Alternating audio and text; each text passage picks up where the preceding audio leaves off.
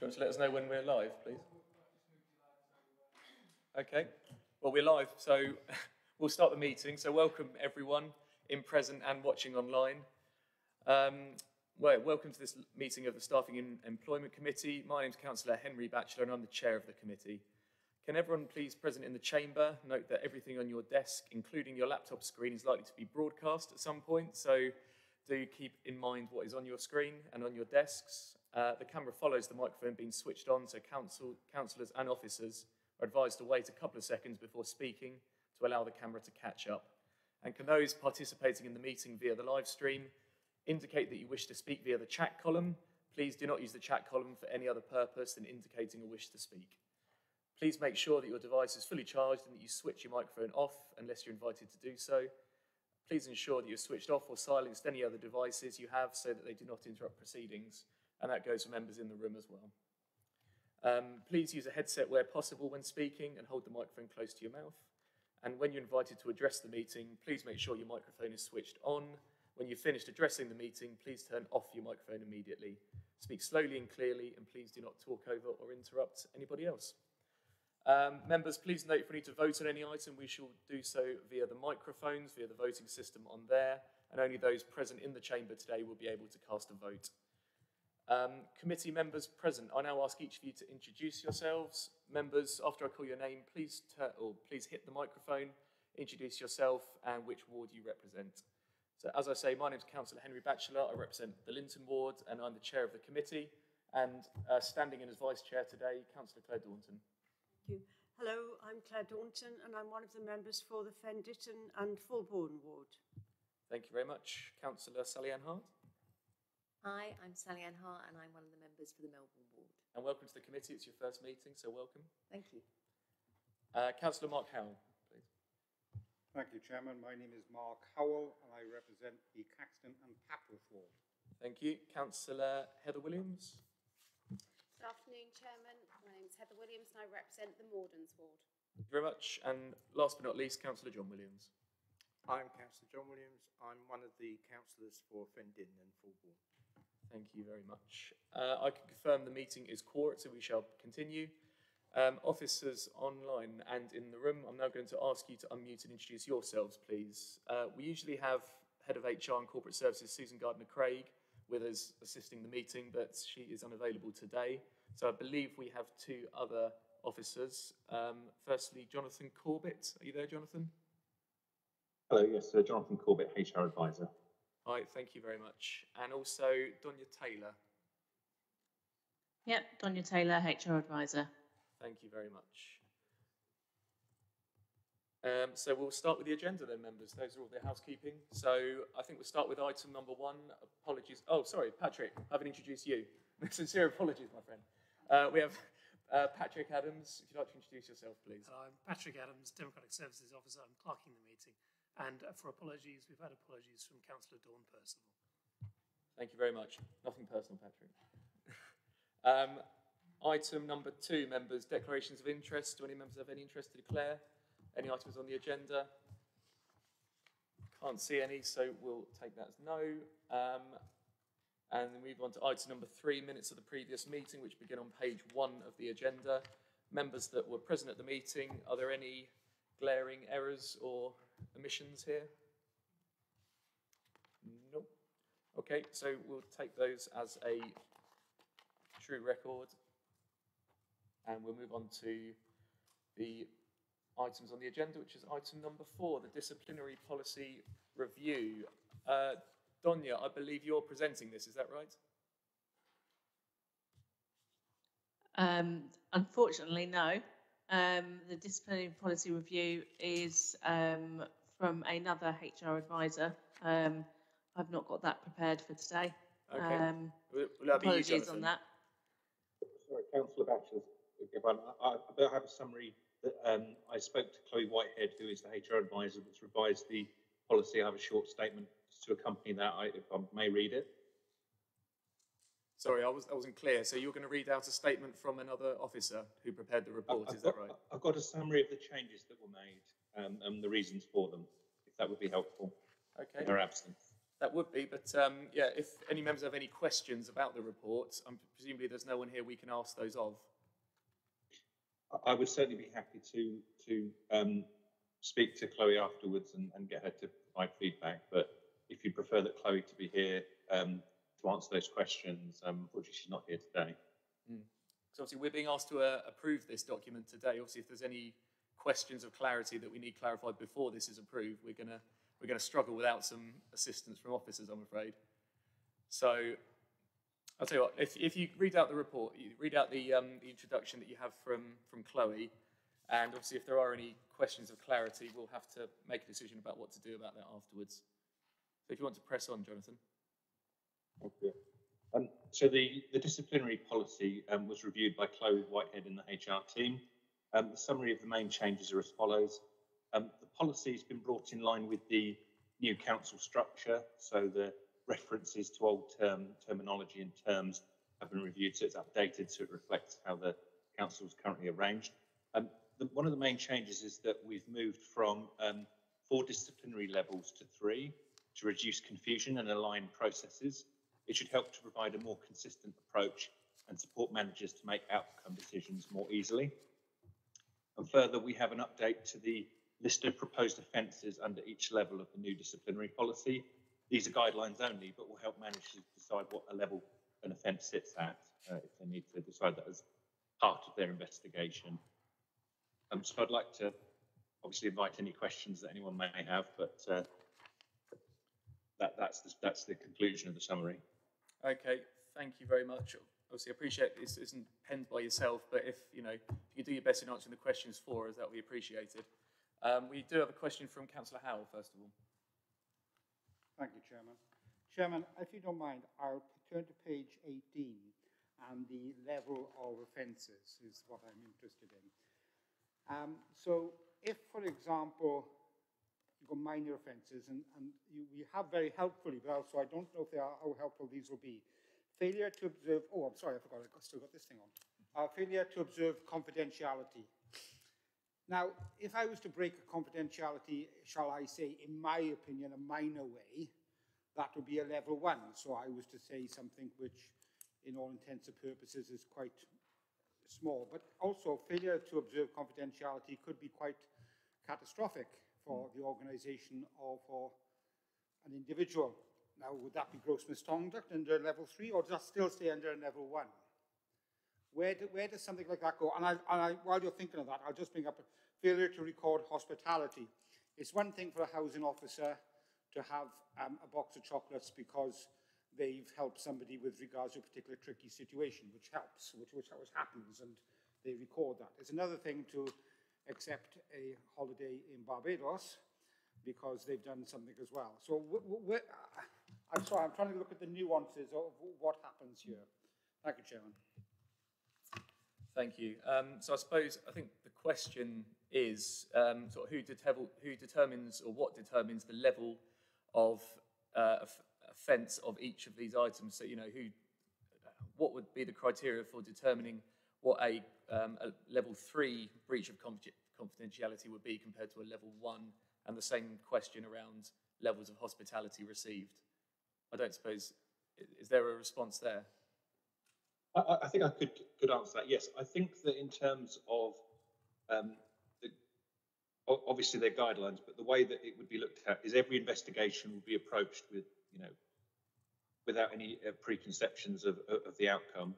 We'd want to look at whether perhaps a breach of confidentiality might have been accidental, or it could have been deliberate. If it's something that someone has done deliberately, that would sit, for me, if I was advising an investigative manager at a higher level, than something that perhaps might be accidentally. So we would want to take into account all of the circumstances of a particular case, and I think that would apply for both of those elements of both of the things that have been raised about hospitality and for for confidentiality breach of that.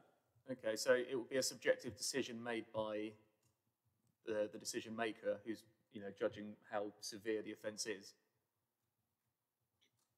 I think it would need to be based on all other policies. It's obviously just, we would need to look at what policies we currently have in place in each of those areas and see, has somebody followed the the things that we currently have in place, the guidelines, or has somebody completely acted outside of that and has completely disregarded it, that would also take it at a high level as well. Okay. Did you want to come back, Councillor Howell? Thank you, Chairman. Yes, and I'm sorry I'm putting you into an awkward position here, but I just think I'm always very uncomfortable with these type of situations.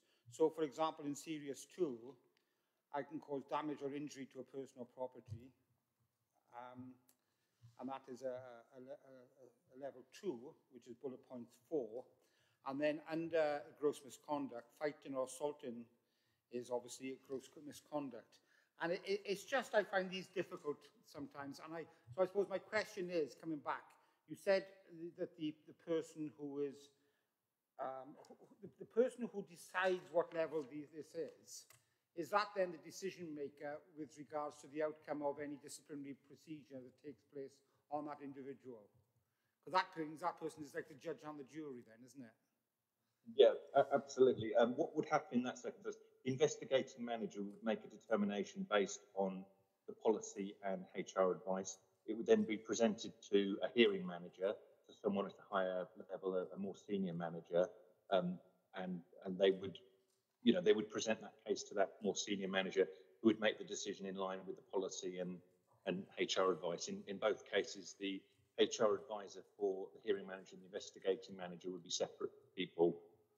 So there would not be any conflict there.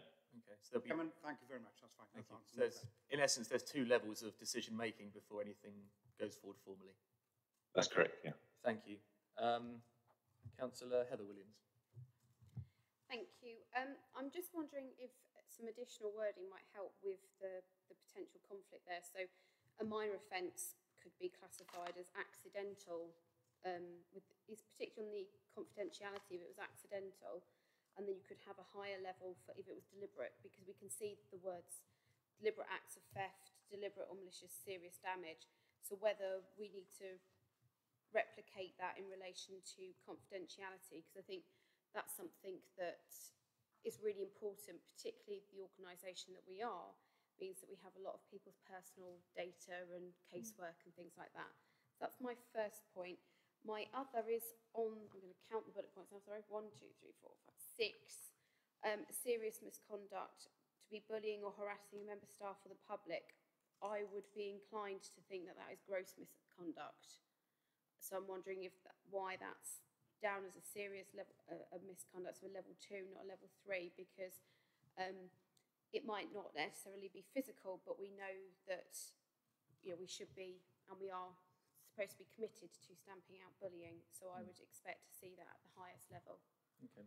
Thank you, Chairman. I think there's 2 questions there. So the first one being, is it worth trying to sort of classify the levels of breach within each level? So if there's a minor level of confidentiality breach compared to a gross level of confidentiality breach, and I suppose that would be the same for all the offences listed in the document. And I think the second question is how sort of strongly we rate bullying or harassing members of staff or the public. I think there's a question about whether that should be gross or serious misconduct. Do you have any comments there? I can certainly take those, take that back to Chloe to clarify exactly where something would sit. I think that we have the disciplinary policy would not stand on its own just for issues of bullying and harassment. We've also have the dignity at work policy as well, and that would help us to clarify a nature of offence. So it wouldn't just be that, but I'm happy to clarify why something is classed as at the lower level rather than being just gross misconduct. Okay. Do you want to come back? Yes. So my question was slightly different in that, is there anything to stop us today? So obviously we're looking at this policy in moving the bullying and harassment and member of staff or the public.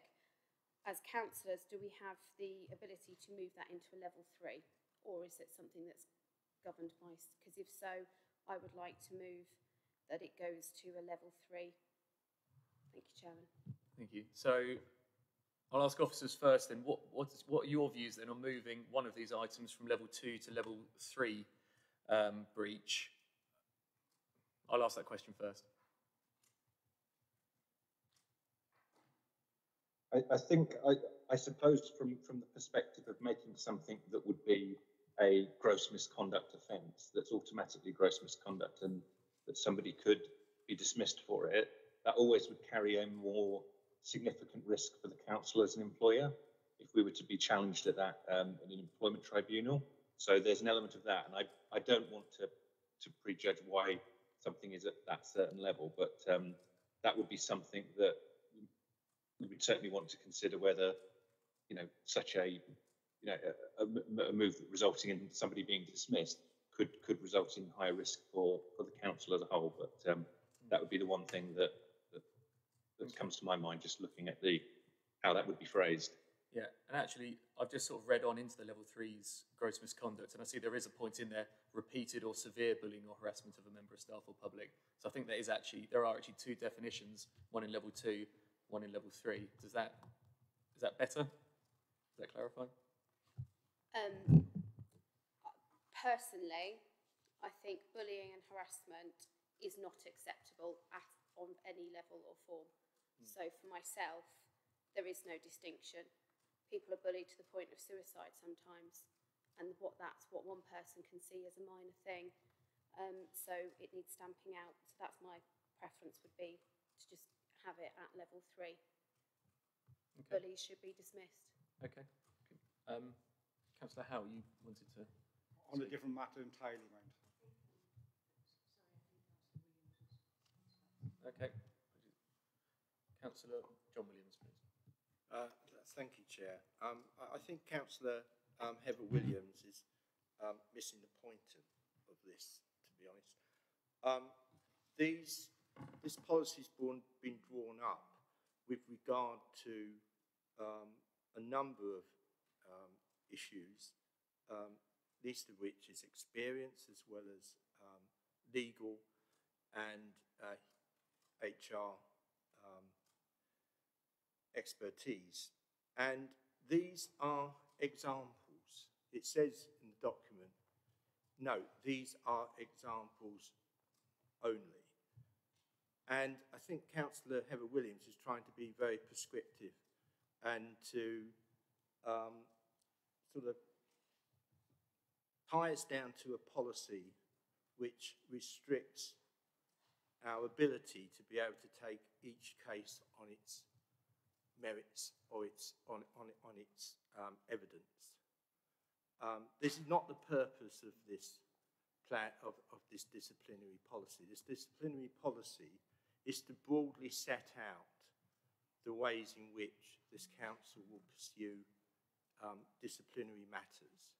It's not to actually be prescriptive and instruct officers what they should do at each point in a disciplinary process.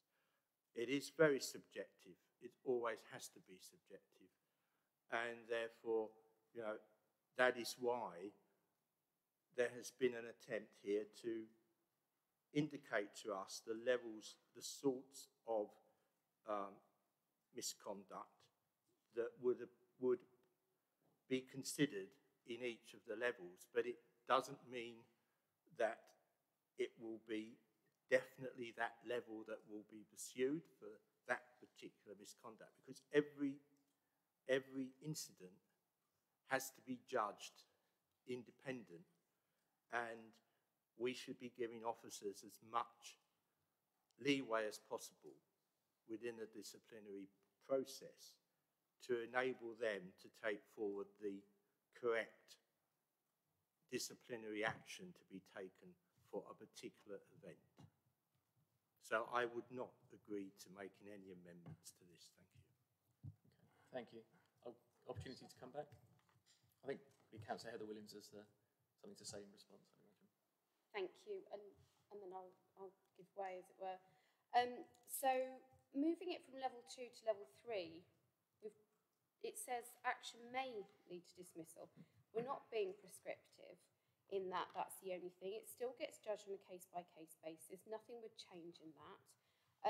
But as you say, it gives more leeway, and it gives a message that actually there are some cases of bullying which we do not consider as serious enough to be gross misconduct, rather than giving a clear message that we are against bullying of any kind. I don't think we should be having a policy that gives leeway to bullying, personally. If it's level 3 as a classification and just left there, it will still be investigated. People still have to go through that case-by-case process. It's not about taking away or people unjustifiably being dismissed. And a level 3 does not necessarily mean dismissal either.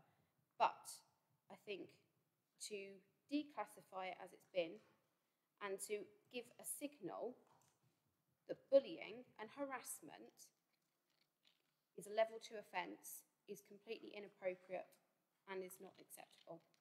So I still maintain it should be level 3 only. And then those case-by-case might show that it's not, but I don't want to give any leeway. Thank you. Okay, so I will continue with the debate, and obviously I'll come back to see if you do want to move that. Is it Councillor Howe?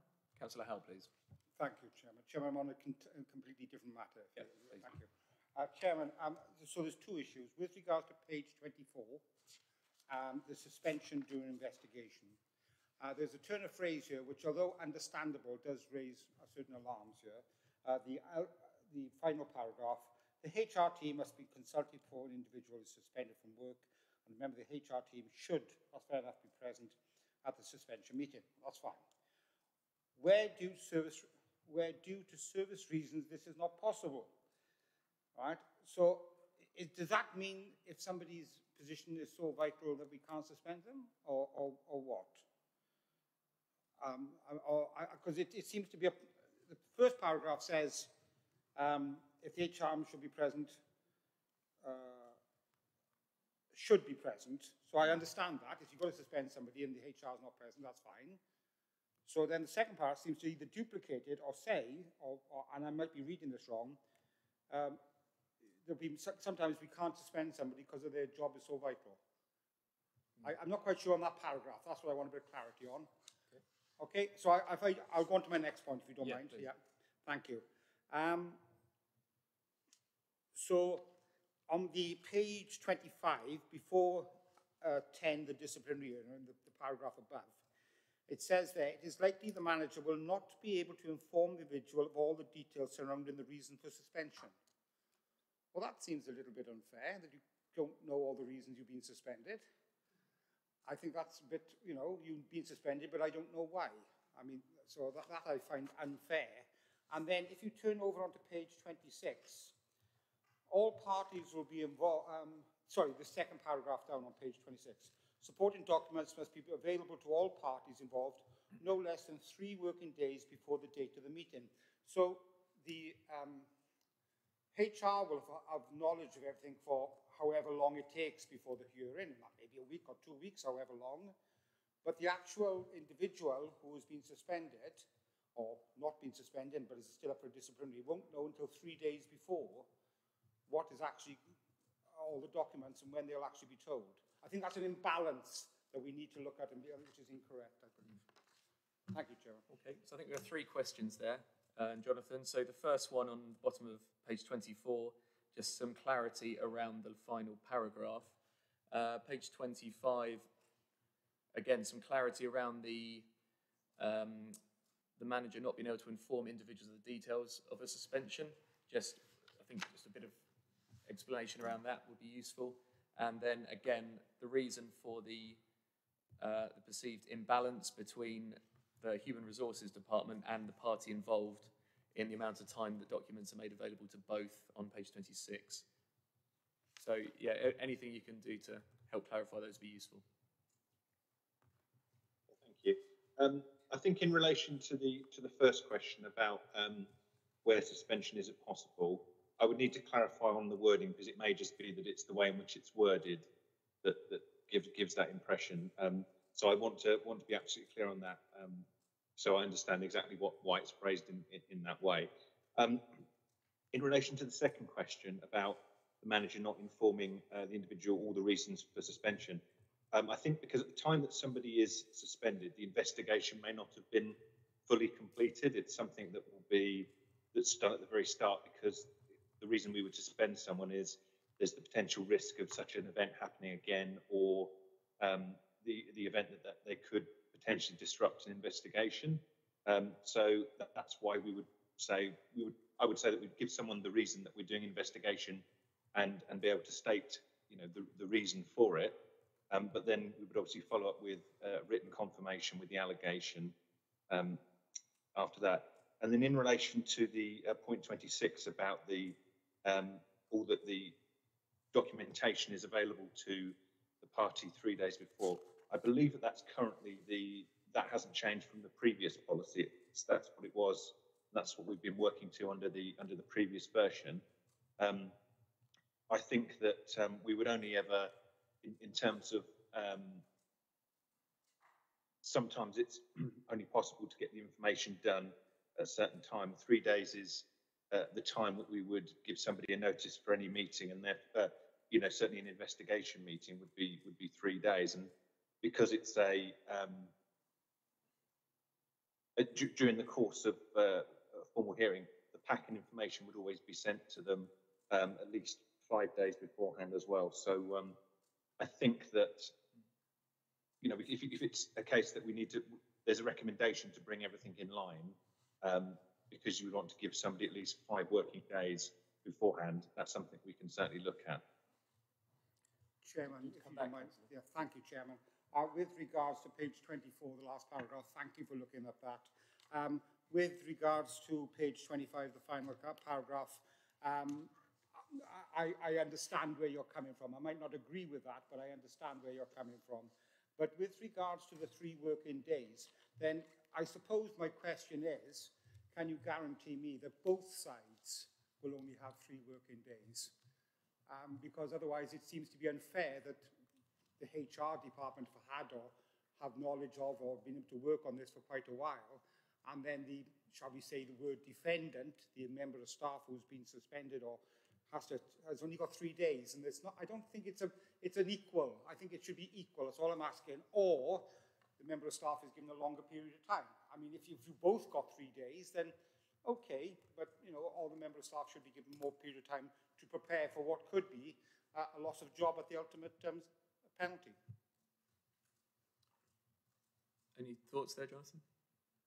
I think that sometimes because of the course of investigation, the HR department might not have all the information until fairly late in the investigation. As soon as all that information is to hand, the employee will be sent a copy, whether that's the report and all of the other evidence. So, because the investigation is ongoing and we'll collate evidence throughout of it, we wouldn't necessarily have everything the employee sees until pretty much the same time that the employee sees. So I don't know if the difference in timing would be significant. I'm so sorry, Chairman. I can't accept that. I think if you know when the hearing is going to be, you should have the way before. And I think 3 days is too short. I'm asking for a level playing field for the member of staff.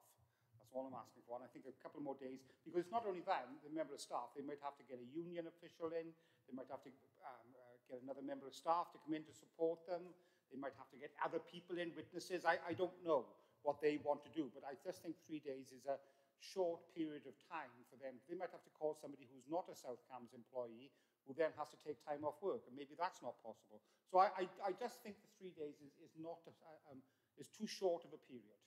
Mm. Okay. Chairman, I think this is a consultation document. Is that correct? Is this a final? Is this are we consultating on this? I think we're being asked to approve the changes to this document. Yeah. Well, on that particular one, then I'm asking for a change. I'm asking for 5 working days. Okay. Again. Okay. Okay. Donya, did you want to come in? Yeah, I just wanted to add what Jonathan's already mentioned. In terms of the disciplinary policy, everything that Chloe has put in and tried to align does match up to the ACAS guidance. So with regards to disciplinary meetings and things like that. So the 3 days notice is something that is the standard practice. I hear what you're saying in terms of there's a potential imbalance where you may have a employee knowing little information until late on in the game, and then what can they do to defend themselves in that kind of terminology. What I would say is if, for instance, you were to arrange a disciplinary meeting, and if we're looking at the worst case scenario, which could be gross misconduct, and if the employee, again, worst case scenario, was suspended and then was only given and was given notice of the meeting at the time that is specified in the policy, if they were to then get the letter and know that the meeting's happening, and if they wanted to bring someone and that person wasn't able to make it, then they would then communicate that to the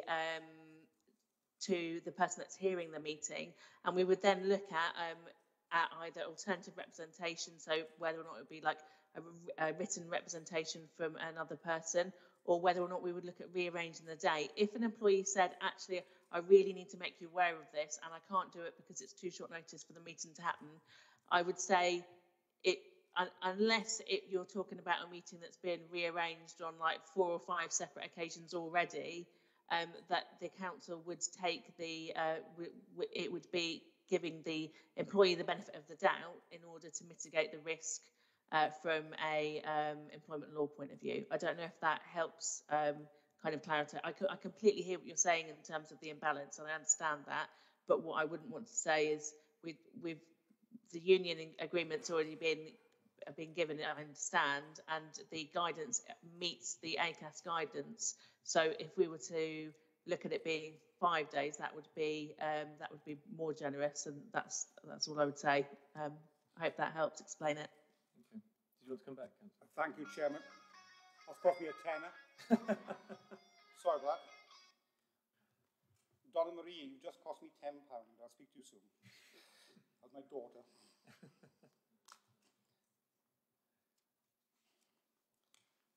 Thank you, Chairman. Sorry about that. I do apologise. I understand that. And thank you very much indeed. And I'm sure there is a sensible solution to many of these situations, especially if somebody couldn't make it. It's just what concerns me. I think the biggest thing that concerns me is that, and it's already been explained by Jonathan, how we can't, when somebody's suspended, sometimes they're not given the full reason.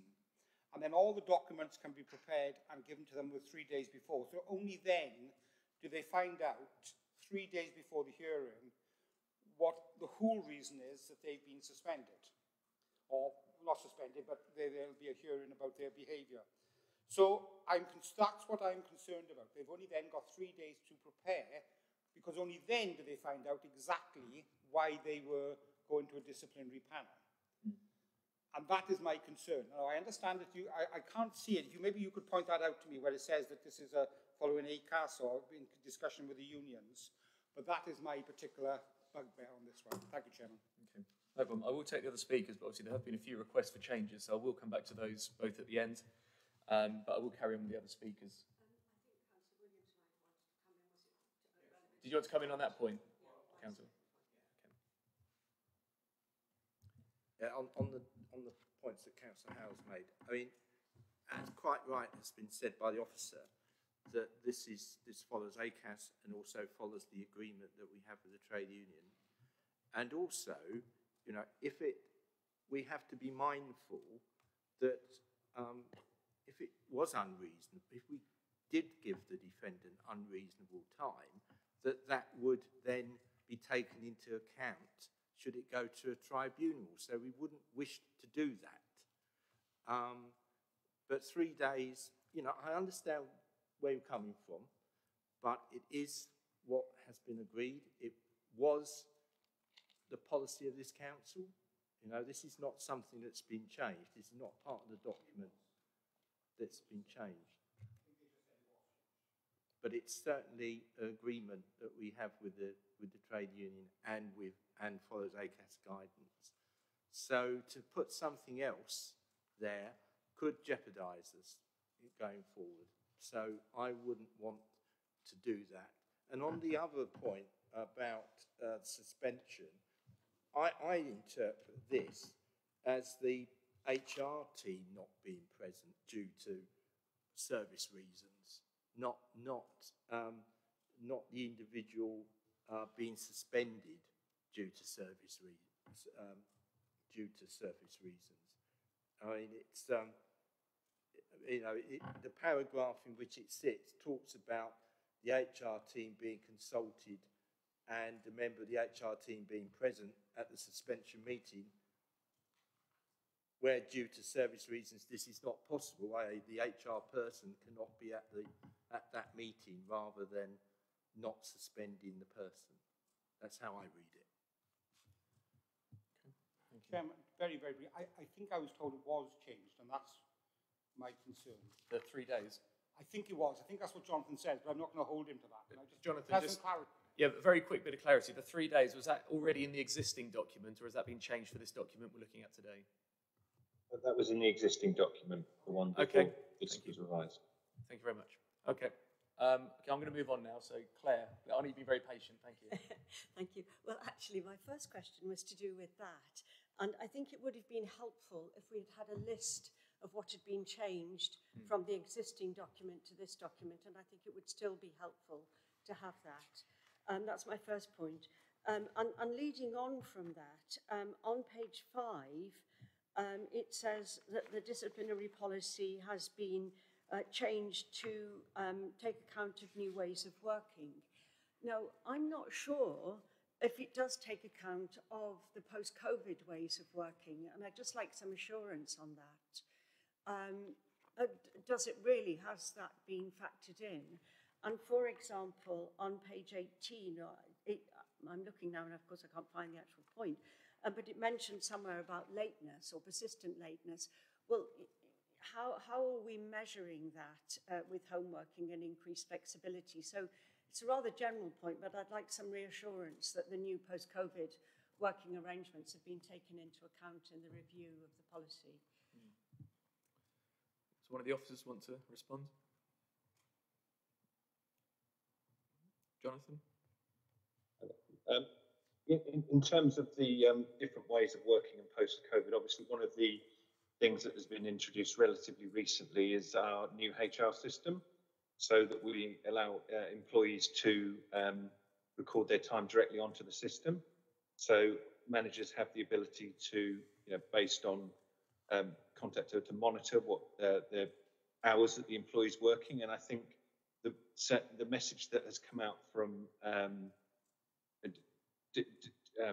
different officers, senior officers within the council was we very much, whilst people are working from home, we do take that upon the hours that are recorded on trust. But if there are any issues with regards to being able to get hold of officers or not being able to contact them at the times that they say that they're available, then I think that that would be the circumstance in which such a consideration of lateness would be brought on and investigated under the policy.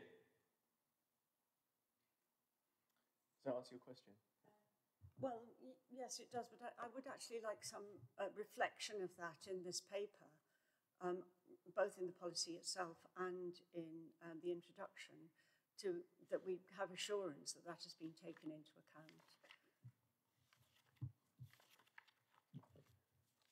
I think that was just a comment, Jonathan. Okay. Councillor Hart, please. Thank you, Chair. Thank you. I've really enjoyed reading this document, I must admit, and feel pleased to see that it's been reviewed. Bear in mind it was last introduced, or new one in 2012. So I've got a few things, and some of them are very, very small. First one is page 13. Just for consistency, I noticed that the spelling of offence there is with an S, and when later on it's with a C, when they talk about offence and offences. So I just think for consistency, that might be helpful. Oh, sorry. Can you hear me now? Better? Okay, thank you. Yes, so that was just did you catch that, or do you want me to say that again, Chair? No, it's fine. It's more for the benefit of the people not here. Oh, apologies. So it's page 13, yes. So I've just was just looking at the different sort of sources of that word. I was looking at page 15, and the last but one paragraph. Investigating managers and the HR team are able to reject a supporting colleague choice if they believe there is a potential conflict of interest. I'm fine with that, or that the choice is inappropriate. And I don't really have shared meaning with the term inappropriate. I'm just wondering if there might be why a person might be deemed inappropriate. Are you looking? Sorry, Councillor? It's the last but one paragraph on page 15, starting investigating managers. Yeah, Donya? Chair, yeah, I can answer that one. So, I mean, the chances of it ever happening is so minute and rare. It really doesn't happen often. The example that I can give you is that you might have a member of staff, and they might have a member of their family, might also be a member of the trade union, and be a supporting colleague in that context. And the employee might want that individual to support them, and we might deem that relationship is more of a familial relationship, and you wouldn't have a family member supporting you in a meeting. You would only have a trade union trade union representative supporting you. So it would be in that regard, but it happens. I mean, I don't think it's happened the whole time I've been here in the last 4 years, but it's written in the policy to say that it may happen. Equally, if, for instance, you were doing a disciplinary investigation and potentially looking at suspension, and the employee wants to bring someone along who might then be a witness in the investigation. Again, it's really difficult to go through a hypothetical situation, but that would be another example where perhaps we might say, well, actually, we're going to be speaking to you individually, and therefore you will need to find an alternative person. But it would be quite rare. Okay, does that clarify everything? Yeah, I just wondered if it might then be worth putting that in as an example, e.g. a family member or a witness to the Is it possible to feed that back, please, officers? Yeah, we can, yeah. Okay, thank you. Just a couple more, if that's okay. On the page 18, under the offences, so level 1 and level 2, again, I picked up before some sort of potential duplication, but the third point down on level 1 says failure to record hospitality, and then the 1, 2, 3, 4, 5, 6, 7, I think the last but 1 on level 2 says accepting hospitality without declaring, and they sound like the same to me. Yeah, again, I think this goes back to one of the points we're making at the start around subjectivity. So, but again, I will ask officers to clarify that if that's the right understanding.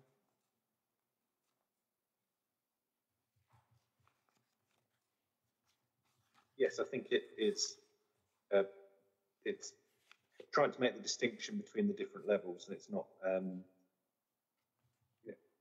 intended to describe every single scenario. But yeah, I take what you mean, and that it's similar, but perhaps something could be declared much later than it had been, or I'm trying to think of a scenario, but I don't think we have. I can't think of a current and live example of that off the top of my head, unfortunately. Okay. If we move on, I think Councillor Williams wanted to come back on that point. I was just going to say, from a member's point of view, that one of the examples may be that you can be offered hospitality of which you do need to record that you've been offered, even if you've not accepted it. So I think that's the difference. So, for example, you can be offered a trip to Barbados. If you don't tell somebody, that's a minor offence, but if you to accept it and not tell anyone, then I think that's the distinction. Okay. It is how it is for councillors, anyway. Indeed. Is that a fair scenario there in relation to officers? Jonathan? Yeah, I believe so. Yeah. Okay. Thank you for the help. Councillor Hart? Yes, thank you, Councillor Williams.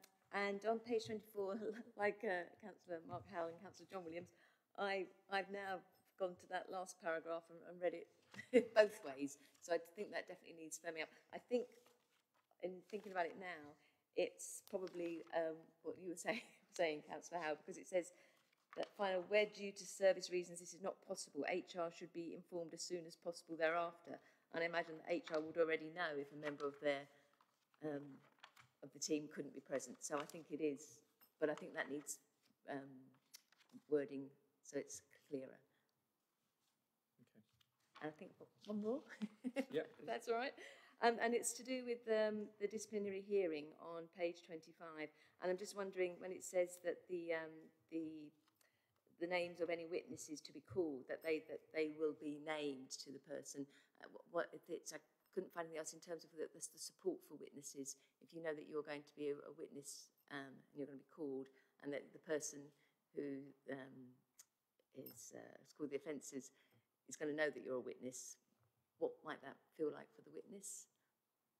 I'm not sure I understand the point. Okay, so the point is, if in terms of the notification of the disciplinary action, the person who the disciplinary action is being called against will know that the names of the witnesses who are going to appear.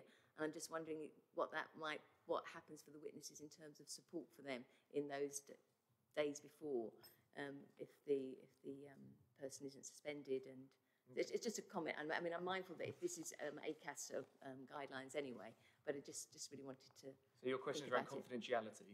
Yeah. Well, yes, I'm thinking about what the support is. If for employees this document, and if you think you're going to be asked to witness something, and obviously the person knows you're going to be a witness, just what is the support mechanism for those people? Okay, I think I understand. Officers, is there any comment on that point?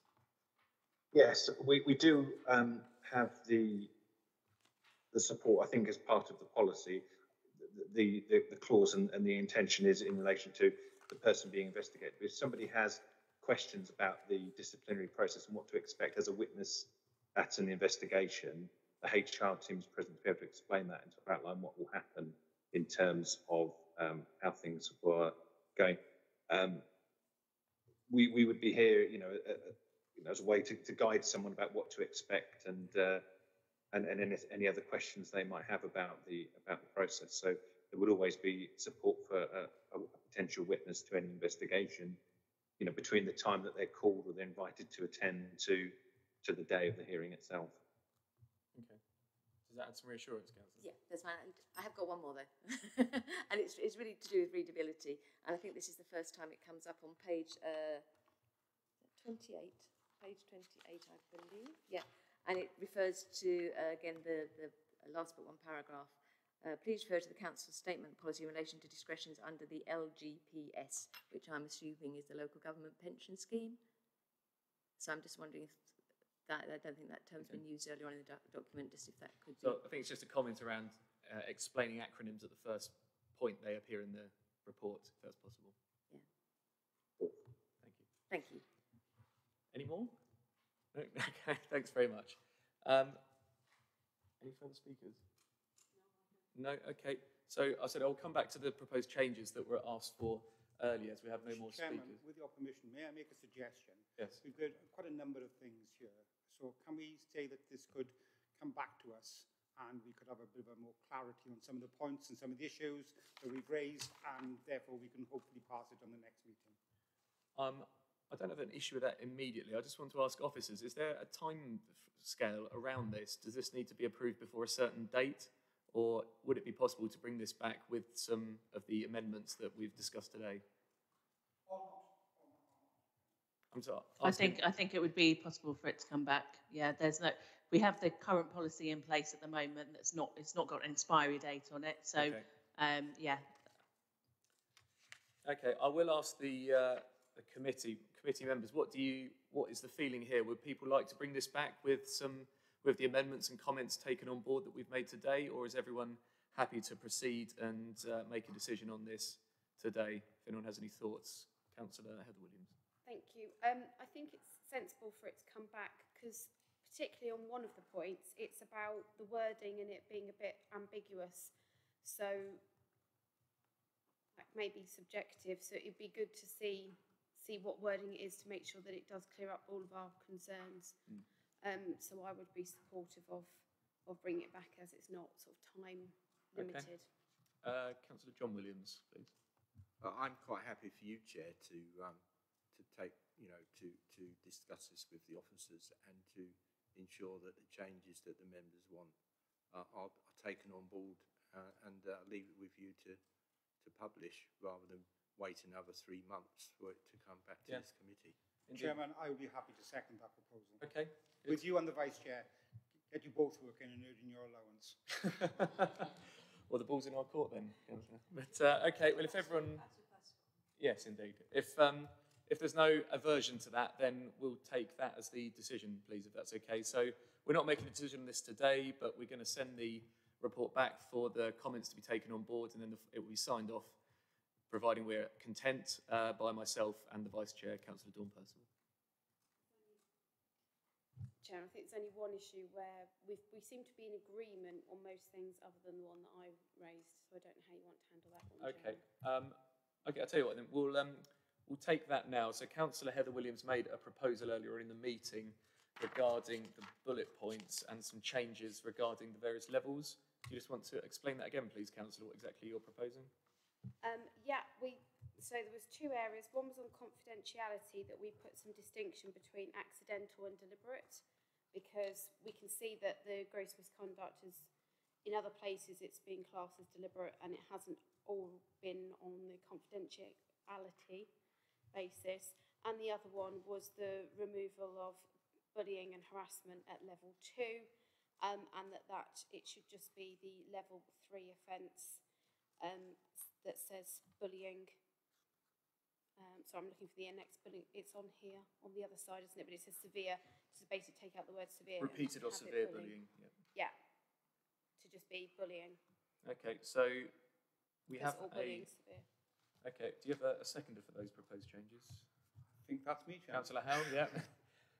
Okay, members, so we have a proposal in front of us to essentially remove the bullet point around bullying and harassment from level 2. Sorry, I will ask Councillor Williams, John Williams, sorry, if he has any thoughts. Yeah, I'm going to ask the committee not to accept that. I'm mindful. I do not want us to. I mean, this is a document that has been approved by the trade unions. It follows ACAS. We are dealing here with examples. I would not want us to make any fundamental changes, and I believe that particularly the bullying is a fundamental change to this document. I don't believe that we ought to do that because it could compromise our officers. So I would rather we stick with what is here. As I say, it meets ACAS and follows best practice of ACAS, and also has been agreed by the trade unions, and therefore I think we should not make that change. Okay, thank you, Councillor. Chairman, with your permission, may I suggest that this particular matter be dealt with outside the committee, and see if yourself, the Vice Chairman and Councillor Williams and maybe HR can come to some sort of compromise on this, other than just saying it can't or cannot be, because maybe a small amendment on either side, which I think would take too long for us all to think about, could resolve this issue. Okay, yeah, and I would like some serious HR input into that as well. So I'm talking about Heather Williams there. Okay, no, I mean I'd be content with that to take that particular point away. So I would like some sort of, serious HR input into this as well from a legal standing as well. So so presumably you'll be removing your proposal there to alter it now. Yeah, I think an alteration, so it has my support so long as it's altered. Will also shortly be a meeting of the anti-bullying task and finish group, which perhaps I need to declare that I chair. Okay. If you wanted to attend that to discuss this, I'd be happy for that to happen. Thank you very much. So I think the decision there is we'll send this report. We won't agree the report today or make a decision on it at least. We will defer it for some minor amendments, minus the points we've just discussed, and then which the eventual sign-off will be by myself and Vice Chair, Councillor Percival. Okay. Well, thank you very much, members, for that. That was probably one of the more exciting items we've had on the employment agenda before. Thank you again, officers, for your input there. That was very valuable, so we appreciate it very much. Okay, if there's nothing else, we'll move on to items for information, and we have 1, 2, 3 quarterly reports to look at. So which officer will be introducing these, please, starting with the retention and turnover? I will be presenting the quarter 3 retention and turnover report. And then I'm doing both quarter 4 reports. Okay, so you've got a quarter each. Yeah. Okay, well, Jonathan, we'll start with you then, please. So the quarter 3 retention and turnover. Thank you. I'd just like to share my screen because I've put together a little presentation.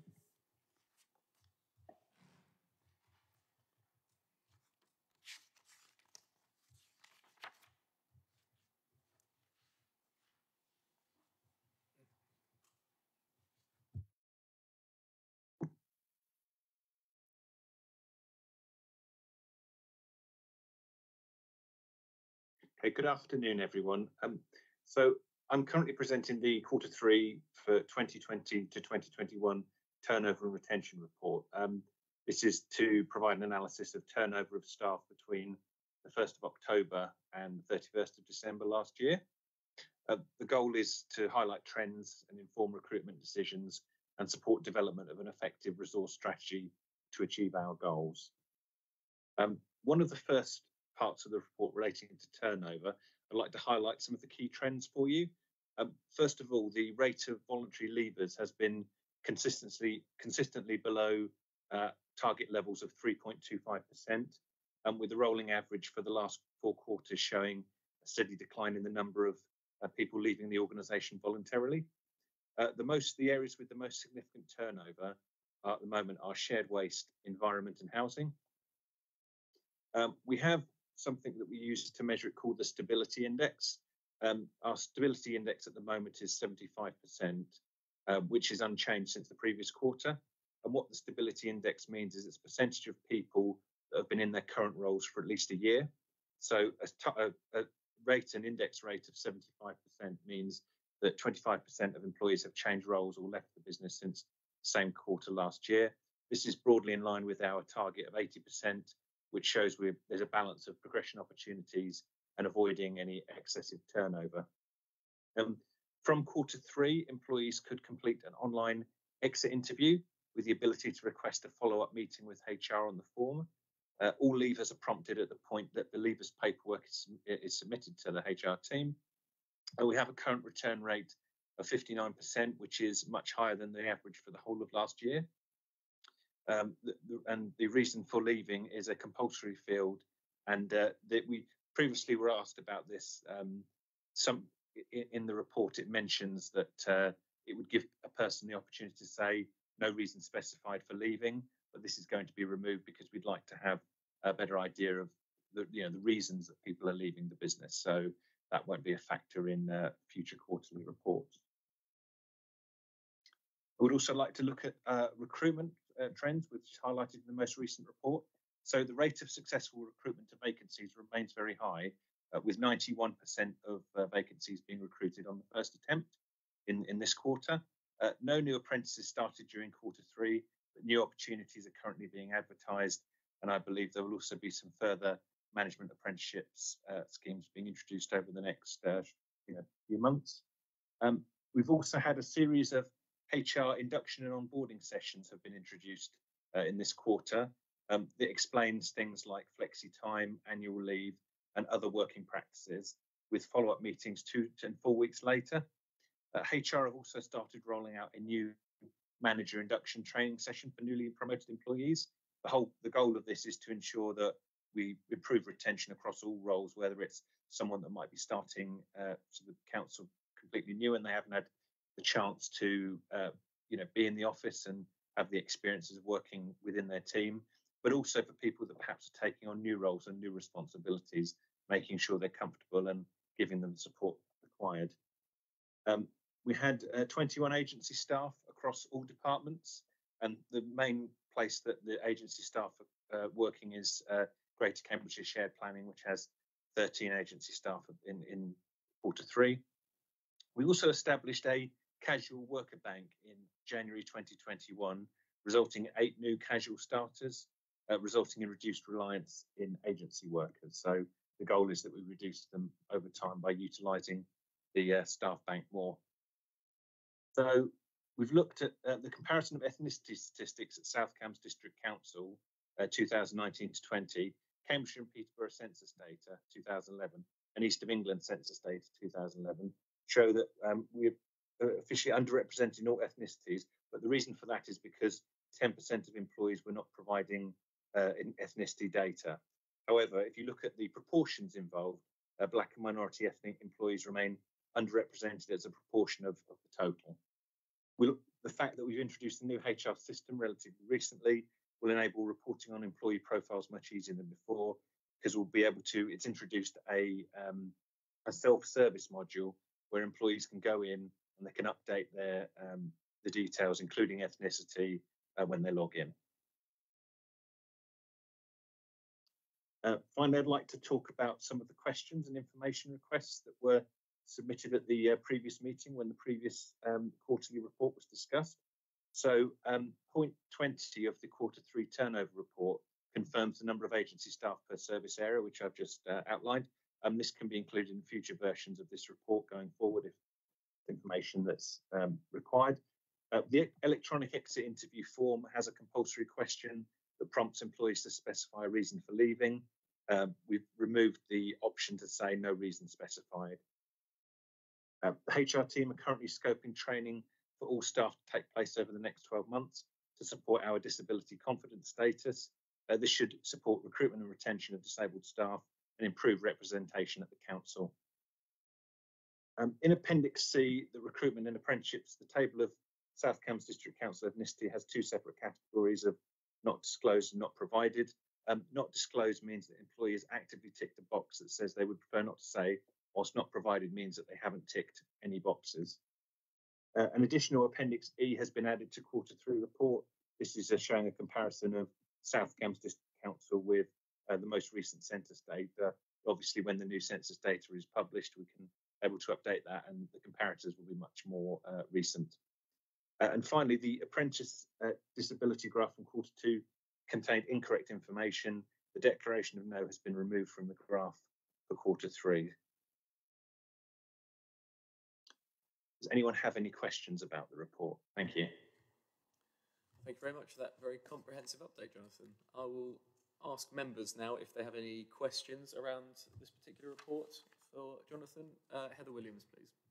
Thank you. Could I just clarify, you said that there was something in the report that had changed, I thought, and then I didn't quite get what page it was. So that's my first one. And then on the page 36, the stability index, I think that's a really important thing for us to be looking at and keeping an eye on, because it's not just having the amount of officers that we need. We want to keep that experience, and quite often we put a lot into people's training, etc. So it would be interesting to see that, and I think very useful for us as a committee to see that on a service provision level rather than just overall. I think that I've found it really helpful to have that breakdown on other issues, and I think the stability index would be equally as beneficial when trying to get a grasp of the sort of retention across the council. Thank you, Chairman. Thank you. Members, anything further? I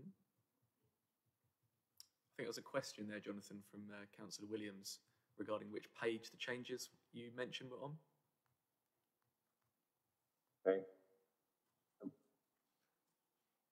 Have a little look at the update that I provided.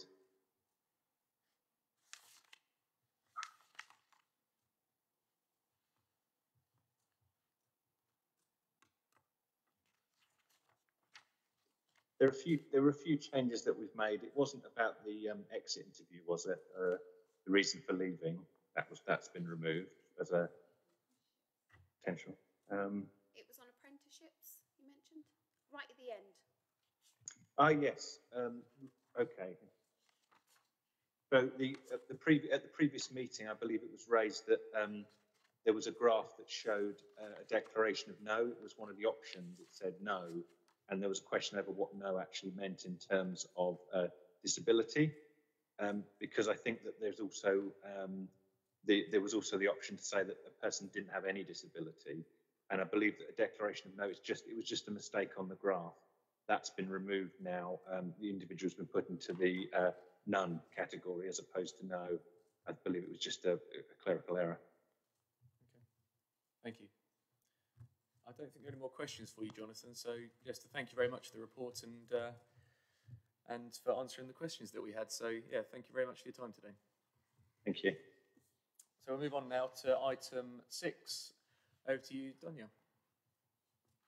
Yep, so the first one I'll talk about is the turnover report. So Jonathan talked about Q3. I am just going to talk very briefly about Q4. Linking into the point that Heather just made with a stability index, looking at it at service level, that's something that we can go away and look at for the next quarter. It is so using the data in the old system, it was a very manual check. So it will just need to check to see how easy it is to get all of that data together. But hopefully we should be able to do that. The main themes for quarter four for turnover, so the rate of leavers was really minimal, and I'm saying really because it was very low. So we only had 7 leavers in the quarter, which is looking provisionally at quarter one data. It looks like quarter four might more have been an anomaly as opposed to the start of a downward trend. The report itself goes into turnover by service area, and the stability index figure we've got for quarter four has increased to 91%. So that's compared to the figure that Jonathan mentioned in quarter three. And then the kind of expanding on the exit interview forms. So last year, it might have even been this time last year, we moved away from line managers doing the exit interviews, which traditionally how many we received was a mixed bag. We made it an online form for HR to send out the link as soon as we know someone's leaving. Because we've now had 2 or 3 quarters worth of data, we can see that the amount of exit interviews we're getting back is going up, but it's still quite low. So it's still in the 50% bracket. What we've decided to introduce from now, so from July 2021, is for HR to individually approach every leaver, as in an advisor or a business partner, make contact with them to do the exit interview, as opposed to passively giving someone an exit interview form and assuming that they will receive it. So we would hope that would have another, we would have more people completing the exit interviews, which means we'd obviously have better data and then can make decisions based on that. And let me just. There is a change in quarter four report. We put more detailed information around the exit interviews, and so point 11 in the report then also includes the 2 questions from the exit interview form itself, which allows us to see the trend of what people are saying about how do you rate the following with South Cambridgeshire District Council, and would you consider working for the council again? So we've added that information in. My question, if I can ask the question to you all, would be if you found that information useful, because we don't want to include this in the report if you don't find it useful, but if you find it useful, then we can have it in there for next quarter. And I think recruitment. Jonathan's already updated about apprenticeships and looking at apprenticeships for this year. The Casual Worker Bank, just to expand on what Jonathan already said, has been quite a success since it's introduced. By having the Casual Worker Bank, it means that we're going to reduce our agency fees, which is obviously better for the council. And that's the end of the retention and turnover report for quarter four. Thank you very much. I'm sure there'll be a few questions. Councillor, sorry, go on. Page 58. So, thank you. Yeah. Page 58. I am very glad to see this information on the exit interviews, because it was one of the things that we looked at in the Recruitment and Retention Working Party. And I know that there was really a deliberate attempt to increase the number of exit interviews done, and also the quality of the information coming from them. So I think it's really good to see that here, and I'd welcome that information being given to each meeting. Thank you. Thank you. Councillor Howell. Thank you, Chairman. Chairman, page 68, there is the SCDC ethnicity count and overall percentages. I'm just asking, and I don't expect an answer today, But just how do we compare against what our local statistics are? Are we up, down, in different? We must be. I would be very surprised if we're all spot on in every single particular category. So how do we fare? Thank you, Chairman. Thank you. Donya, is that something that we can take away and look at, how we compare to neighbouring authorities? I can certainly look to find out the information and see how it might compare to either the city or other local authorities. It would be dependent on them, I guess, releasing the information to us, but I can look into that. That's not a problem. I'm so sorry, Chairman. I don't mean compared to other local authorities. I mean how okay. Compared to our population of South Cambridgeshire. Okay. Right, okay. Approximately. Yeah. I mean, if you want to go a bit wider, it doesn't bother me. But what I'm trying to say is, how is this in comparison to our particular population? Okay. Thank you, Chairman. Is that, Donya, how easy is that information to get? So that, just bear with me 1 second. Let me open it up. The report that Jonathan used did compare to the census information from 2011. So that's all I can say. We can compare it to the 2011 data, and we'll be able to do that pretty straightforwardly. But obviously, that's now 10 years out of date. Yeah. So it would be a case of looking at when the new census data comes in, us obviously updating it and doing that. But I can do that. That's not a problem. I can probably compare them both on my screen now and just give you a rough idea if you'd like the information right this second, or if you want me to wait for later. Chairman, I'm fine with waiting. I don't think we should only use the census. I mean, there must be other fairly reliable data we can use, not just the census. But, just an approximation would be fine, just that we don't beating ourselves up, or we should be working harder in particular areas. That's what I'm more looking at than okay. Thank you, Chairman. Is that something that can be taken away, Donya? Yes, that's great, yeah. Thank you very much. Councillor Heather Williams, please. Thank you. I'd echo the comments made by Councillor Daunton about the usefulness of the information on page 58. I think that is very helpful to see. And just one question in relation to page 57. I just note that we've had a redundancy. Just want to be assured that that's sort of a one-off, and when there aren't any foreseen redundancies in the future. Thank you. I can't speak for, so at the moment we've got change programmes happening across the council, so I don't have a definitive answer. That was a one-off redundancy for one individual for one particular role. But in terms of if there are any further ones across the council, I think Susan would be best placed to know that information. Okay, thank you. Any more questions? Okay, well, that's all the questions, Donya. So thank you very much for the report. I believe you're still in the spotlight for the next report. Okay, let me just get the other report up. All right. So this one is the sickness absence. Yes, it is. Okay. So again, this is quite a detailed report, so I'll just kind of skim through the key points really. Sickness for Q4 dropped significantly.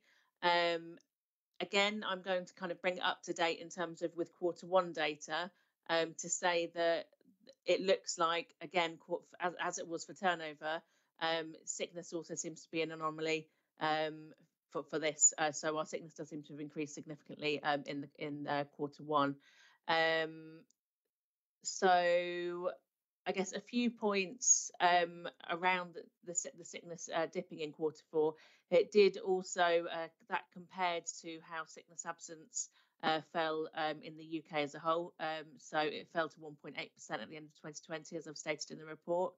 And the other kind of biggish theme, I guess, is that in terms of knowing the information about coronavirus, the amount of absences that we have had in the council compared to the amount of absences that coronavirus has taken across the UK, generally our numbers for coronavirus are really, really low. So that means that, you know, one of the reasons might just be because South Cambridgeshire, we've got lower levels than the rest of the country. or it might speak to the fact that, you know, obviously people are home working, so things aren't spreading as much. But then I guess it's just an interesting point to note, because you would think COVID might be, you know, a quite significant reason for absence, but at the moment, touch wood, it isn't, and hopefully it kind of stays like that for the council. The top four. Oh, sorry, I've got a bit of feedback. Can I carry on talking? I can hear you fine. We can hear you fine. Yeah. Okay, fine. Sorry about that. So the top four reasons for absence are stress, depression, and mental health, stomach, liver, kidney, and digestion, other, and heart, blood pressure, and circulation. And they're different. The kind of top 3 or 4 normally stays roughly the same, but for this quarter it seems to have changed up a little bit. But that might also be because of absence falling, falling to such a low level. So there are quite a few graphs there in terms of breaking down absence from a long-term, short-term point of view, and days lost to stress, depression, and mental health.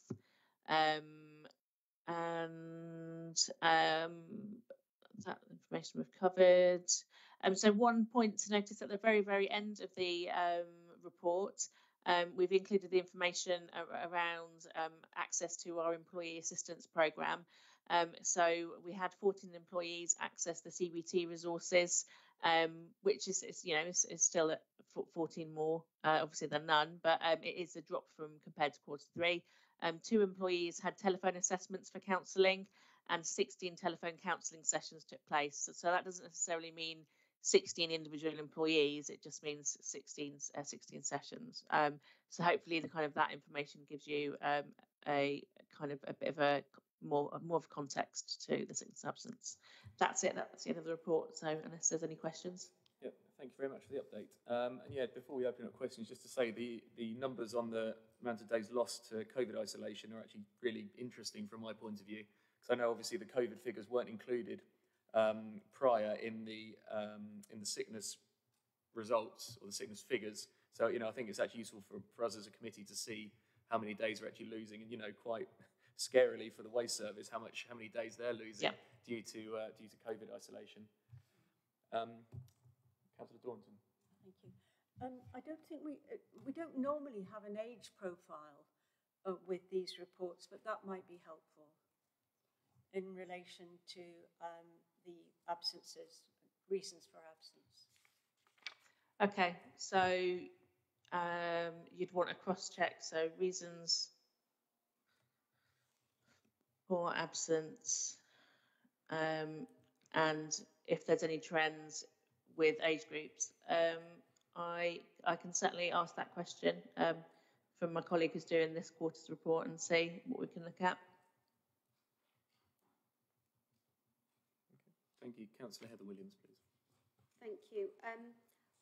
I agree. I think it would be useful on the age profiles, and I know we've raised it before. I think the response that was given to us then was that it could identify individuals, particularly in the smaller surface areas. So I think the age groups would be helpful, but we probably couldn't go into a sort of a service provision section.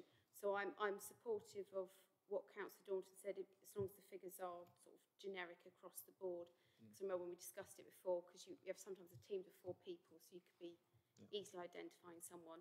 So as long as it's not service breakdown, then I think that would be very helpful. Sure. Okay. No, I didn't answer it across the board, just general. Service, just general. I can't hear you. Sorry. Yes, I was only asking for it generally, not broken down by service. Okay. Any further questions, members, on this report? No, I don't think we have. So, Donia, thank you very much. Appreciate the report there.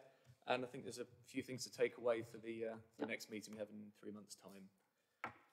Thank you very much. So we move on to item 8, members, which I think would have been an update from the Disability Confident Task and Finish group, which would have been done by Susan, but unfortunately, obviously, she isn't here today. So what I might do, I might ask Councillor Jim Johnson, who heads that up, to write a written update of where exactly we are, and if she could circulate that to myself and then around the committee, I think that would be more useful, albeit I don't think it has actually moved on at all since our last meeting.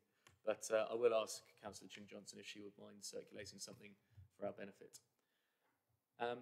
Members, I think that is everything we have on the agenda today. So I just remind everyone our next meeting is currently on Friday the 15th of October.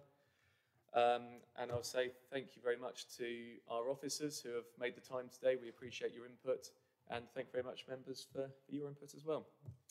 And with that, I will close the meeting, Patrick. Thank you.